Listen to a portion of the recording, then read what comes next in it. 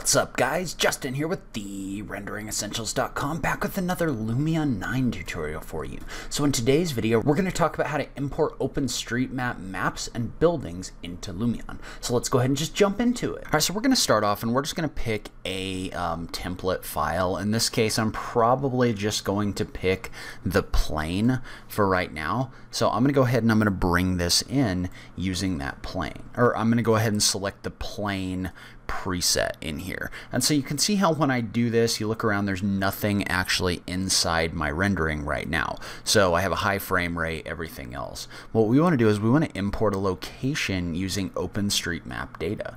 And so in order to do that, you're going to go into the landscape tab and you're just going to go find the option for OpenStreetMap. And so when you do this, there's going to be nothing in here except the on-off button. So we're going to go ahead and click on this in order to turn the OpenStreetMap on. So when I do that, that's going to check my internet connection to make sure that it's working, and then it's going to give me a little message saying, hey, this is the beta version, so in Lumion 9 this is still kind of a beta thing. And we're going to go ahead and click OK. And so now what we need to do is we need to set a location. And so you can set a location by clicking on this set of coordinates right here. That's going to pop up some kind of a map. And so in this case, I'm just going to look for Denver, Colorado. And we're just going to zoom into an area. And I'm going to go ahead and click on the X button here to get this to go away. But what we're going to do is we're going to find a certain area inside of Denver. And so you can see how there's this little push pin in here that you can click and drag around. You can use this to move this around and select different areas inside of Denver itself. So in this case specifically, I'm going to go drag in the area kind of over by Coors Field. So there's a lot of cool kind of interesting buildings and things like that over here. So Coors Field is right here. That's the baseball field in Denver. And you can see how I'm getting Coors Field here, but I'm not getting much more. Well, you can adjust the range of your map by clicking and dragging this slider. So you can see I can move this back and forth in order to adjust the size of stuff that you bring in. Now, I will note, don't bring in more than you need, because A, you're just bringing a bunch of stuff in and you're just going to slow this down for no reason, but B, because it takes a long time to navigate around when you do that, because your Lumion rendering itself gets really big. And so I'm going to go ahead and I'm just going to select this area, and then once you have the area that you want selected, you can click the button for Start Download. And what that's going to do is that's going to query the database, the OpenStreetMap database, and it's actually going to download the map and generate your buildings inside of Lumion. And so I'm just going to zoom out a little bit.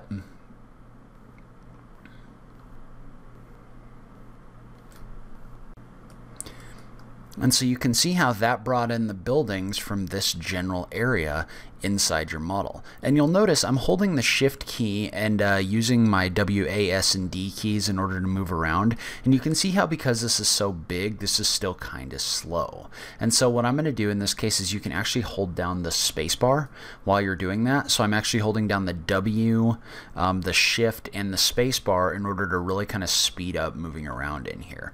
And so now let's take a look at a little bit of what we have inside this model. So if you look,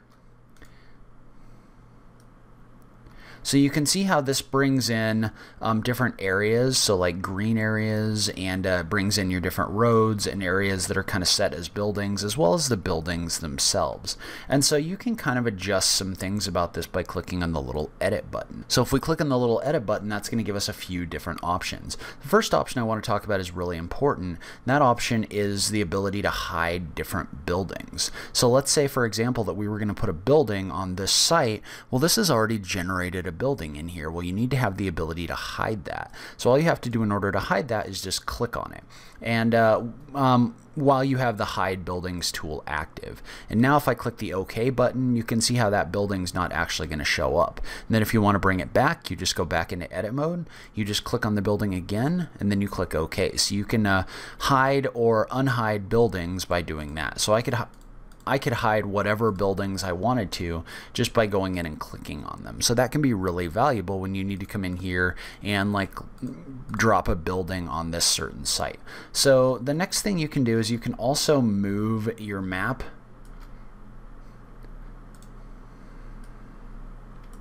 in much the same way that you can move anything else in Lumion, meaning you just have to find this kind of center base point and then you can move this around. So you can move this around on the XY like this. There's also a button in here to change the height. That's actually kind of important because you can see if I move this down, this actually keeps the ground plane below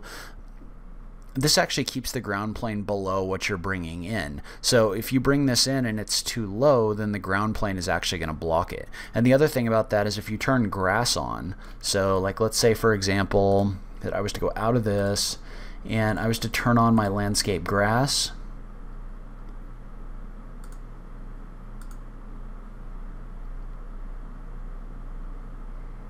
and my height here wasn't quite right, like this, you can see how that grass will actually show through. So depending on what you're trying to do, being able to adjust the height so that that grass doesn't show through on just your general OpenStreetMap like this is going to be really important. So in addition, you can also rotate this. So if you need to adjust the orientation of what you bring in, you can rotate this in the same way. And you can see how this gives you these really helpful north, south, east, and west indicators in here so that you can rotate this to actually line up with the way that everything needs to be inside of Lumion. And then the last thing that you can adjust in here is you can go in and you can change the appearance. So you can do a few different things in here. So first of all, you can set presets for kind of the colors of your buildings and the way everything's going to look in here. So there's 6 different presets for that. You can also turn on and off things like earth and buildings, roads, the different land uses, so a few different things that you can turn on and off in here. And then the other thing that's going to be important is the ability to adjust the minimal height of the buildings. So you can see how some of these buildings you can actually adjust the minimal height in here so that they show up as taller. So if you don't like the way that some of those buildings are looking, you can adjust that slider. And then the other thing you can do is you can also randomize the height of those buildings, because a lot of these buildings don't necessarily have the height data associated with them when they get brought in from OpenStreetMap. So you can see how you can adjust this to kind of change the way different things look inside of your Lumion rendering. So one thing you can't really do right now that I'm aware of is I do not believe you can come in here and adjust the materials. So like I can't come in here and adjust any of these materials or anything like that. If I'm wrong, I'm sure somebody will be along to let me know shortly. And then you could also, because as far as I know, there's not a way to bring in terrain with this right now, but what you could do is you could actually come in here and you could adjust the ground beneath some of these areas. So if you needed the landscape terrain to show through, you could actually use the landscape tools in order to do that, and then you could use that to show like grass or different things like that as well. So you can see how it's really easy for me to bring this in, and then once I kind of bring this up, I could probably like flatten it all out to make like a big pad or something like that. So you can adjust landscapes in here, but the trick is you're just doing that by bringing that up through the ground. So when I think in a future video we'll talk about a way to kind of move cars through and stuff like this to kind of animate like a cityscape. For right now, I think I'm not going to talk about that in this video. There's also some things you could do with OpenStreetMap data in SketchUp and then bring that in instead of using the OpenStreetMap inside of here. So if that's something you're interested in, leave a comment below and let me know.